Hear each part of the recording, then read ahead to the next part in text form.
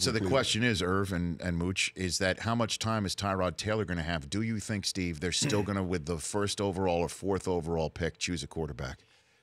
I don't think in the first pick they need to. No, that's the point. Right? That's the point. The Barkley kid, we all fell in love with the kid. Just watch him, listen to him. You know what I mean? Yeah, he's not only a great kid, a great player, he's going to be the great face of any organization. You got to have him in Cleveland, right?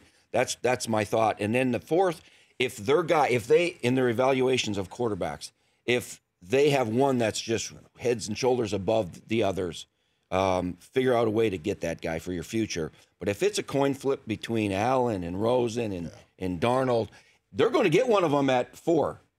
Easy. I mean, it's going to be sitting right there for them. And then they have to decide, do we do that? Or do we get a Chubb? Or do we get somebody else that starts? Tyrod Taylor can do this for us while we're building up our team. Maybe they get another guy in this second round or later, use those twos and move up and go get another good quarterback, whether it's Mayfield or whoever. They've got so many ways of improving their team and getting that quarterback of the future while Tyrod Taylor plays and holds down the fort for a while. Would you do what I've been pounding the table for the Browns to do, which is use some of the ammunition that they have still? I mean, they could trade a couple of twos if that's what it takes and still have a 2 for the second night to trade up from 4 to 2 and just get both and not even risk it. Get your top quarterback, get Saquon Barkley. We'll see you Friday night for 1 pick, and then we'll see you on Saturday, and then we'll see you in the fall. Ooh. Would you do that? Probably not. I'd probably take my chances that somebody's going to be there at 4. If you had that quarterback that was in here, that I mean, the Andrew Luck that was in here right now, then you say yeah.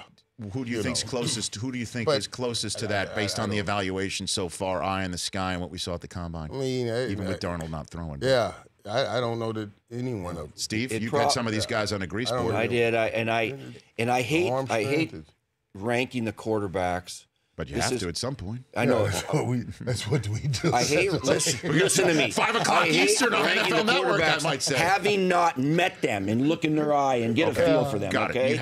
Did you meet all of them? No, I didn't meet all of them. So I met some of them, and so but Darnold probably would be that guy right now, based on everything I know, the potential, the arm, the size, his skill set. Probably him. But if the Browns think that there are 2 or 3 or 4 guys in there that could very well end up a starter for them, then they just sit and let it play out and use all of their picks, because they'll get somebody at 4. They could use the 2s and move up and get somebody later in the first round. But if they have a conviction, this is our Andrew Luck or this is our guy, then you got to find a way to get it. The Rich Eisen Show, weekdays at noon Eastern on Audience.